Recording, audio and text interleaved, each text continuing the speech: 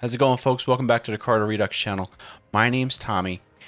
This is the first video in a series that I'm putting together focusing on creating base maps in ArcGIS Pro. So let's spend a little bit of time just reestablishing a baseline of common terminology and just review the basic concepts of caching. Now, if this is your first foray into creating base maps inside ArcGIS Pro, you've come to the right place. Welcome. What is caching? Generating cache, cooking cache. Me, I cook cache for a living. It's what I've been doing since I started at Esri all the way back in 2005. Now, caching is a method for optimizing how your maps are consumed and delivered over the web. Caching can be really useful, especially if you have an interactive web map with lots of features and complex symbology, because usually that translates to a map that takes a long time to draw on demand. Now, these types of maps that draw on the fly are referred to as dynamic maps or dynamic map services. But what if we could pre-render our maps and store those on disk in a really efficient format? That way, when someone is looking at our map, they can just skip that whole database drawing and labeling mess and just get the necessary parts of their map the person's asking for. That, in a nutshell, is what caching accomplishes. Caching can be broken down into two categories or flavors of cache: raster tiles and vector tiles. Now, raster tiles are pre-rendered snapshots of your map.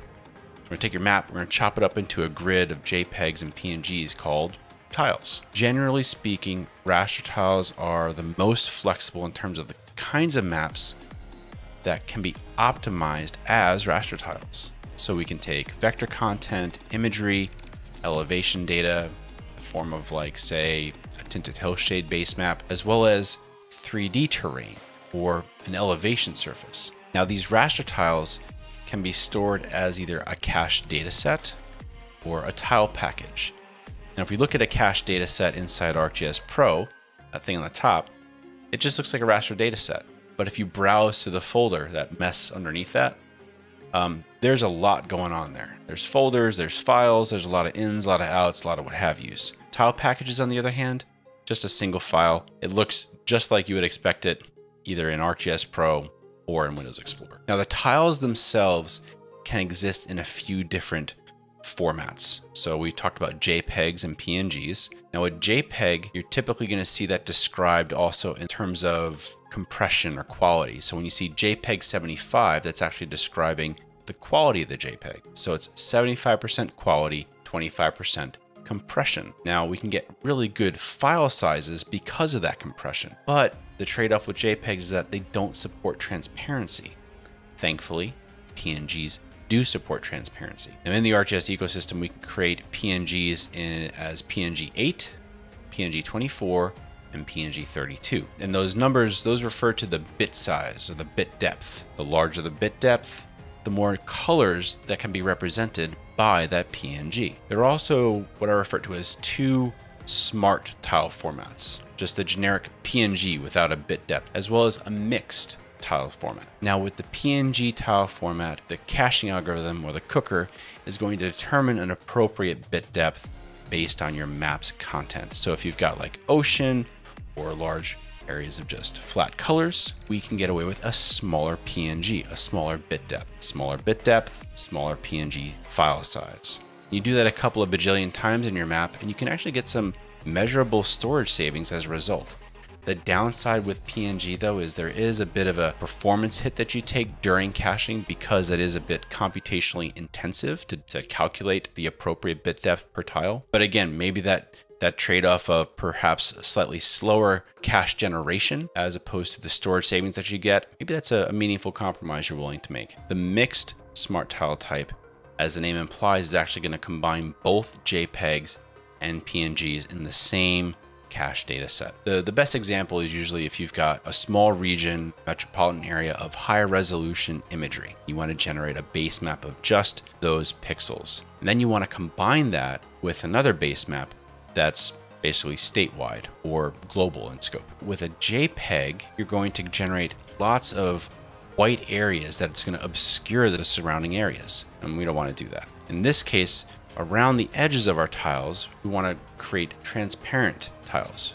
by way of PNGs. The mixed format is going to intelligently create PNGs around the edge, and then in the inside, where we've got all of our pixels, that's where we're going to be generating JPEG tiles. Now there's one more tile type, and it's a bit of a mouthful. The acronym is LERC, and it stands for Limited Error Raster Compression. It's really a fancy name for essentially taking the actual pixel values from a data set and encoding those values into the tile. Where this is most appropriate is with elevation. In other words, if we want to create a 3D terrain cache data set, we're going to use the LERC tile type. What this lets you do, because we'll actually have elevation values encoded in those tiles, is we can actually use that as an elevation surface inside ArcGIS Pro, ArcGIS Earth, or over the web in ArcGIS Online or ArcGIS Enterprise in the web scene viewer. So which tile formats work best with different types of maps that we have? Map number 1 has got a lot of color variation because of that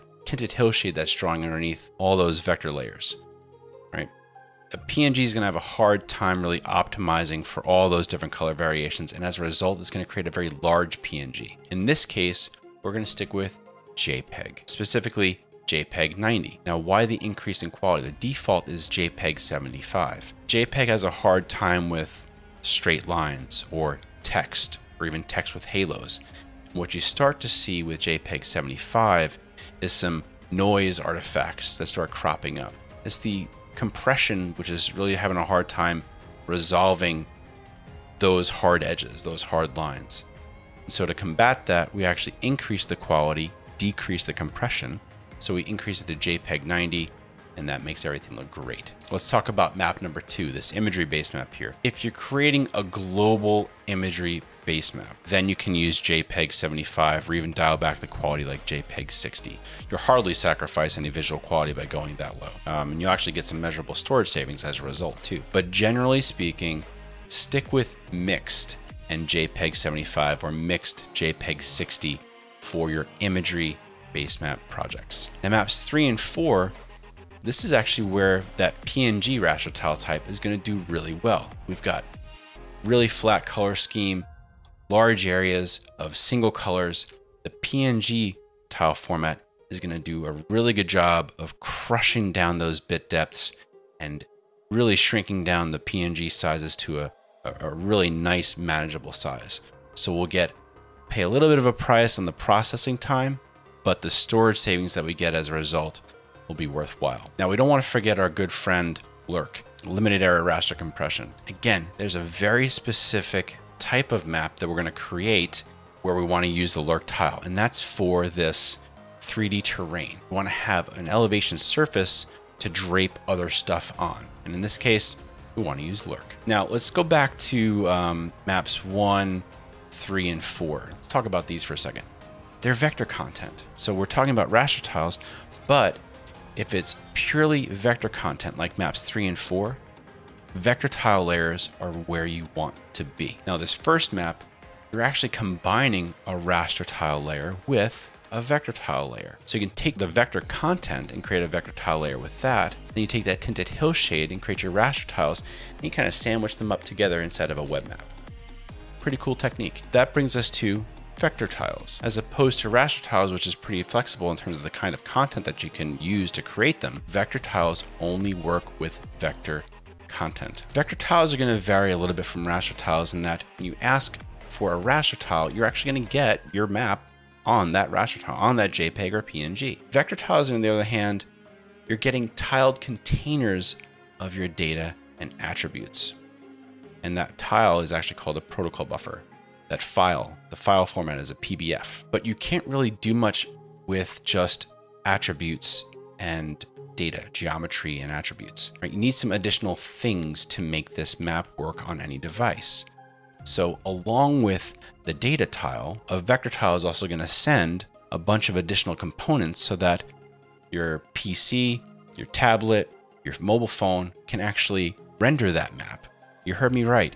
Your device is actually, the client devices are actually going to be the ones shouldering the burden of drawing the map. Okay, let that sink in. So now we need all the stuff so that my computer, your mobile phone can remake the map that I authored on your device. All the stuff that we're sending to your screen collectively is referred to as a tile set. Tile sets will contain the data tiles, the protocol buffers. It's going to contain a style, the rendering instructions. Water is this color, roads are this way, they draw on top of this, as well as all of the optimized versions of our typefaces and weights and styles that we use to author our map. Those are called glyphs. All of our point symbols, all of our icons, our road shields and such, they're all going to get dropped onto a single PNG, something called a sprite sheet. And those are our sprites. And then there's something special that is added to the tile set when you generate a vector tile layer or vector tile package inside ArcGIS Pro. And that's called an index. We're going to spend some more time talking about that in the next video. Vector tile sets are stored as a VTPK, a vector tile package. If you look at that inside ArcGIS Pro compared to Windows Explorer, it's just a single file. Do you remember that grid I keep mentioning? It's got a specific name. It's called a tiling scheme. This defines the grid that's used to slice and dice our map and the scales at which we're going to render our map. So a tiling scheme is going to consist of 4 main components: the coordinate reference system, the tile origin, this is where we start numbering our rows and columns of tiles, the levels of detail, the scales and the resolution, as well as the tile dimensions. Why are tiling schemes important? Well, when it comes to planning out our base maps and our design considerations, if we want to combine our base maps with other base maps, our tiling schemes need to be compatible. They need to align. And in particular, in a 2D map, we need to align the coordinate reference system, the tile origin, and the scales. And then for 3D, we also need to add the tile dimension. So if we align all those things, these two maps can be combined inside of a single application or a web map or app, and then viewed together. You doing all right? I know it went kind of fast, and it's a lot of information to throw at you all at once. So I'll tell you what, now is probably a good time to take a quick break. We'll come back together in part 2, which should be right over here. So when you're ready, head on over there, and we're going to talk about the specific geoprocessing tools that you need to use based on the kind of map project that you're working on. So head over when you're ready. I'll be there, just waiting for you. I'm actually already over there. The internet's so cool. Yeah. Well, I'll leave you to it, and I'll see you over there. Take care.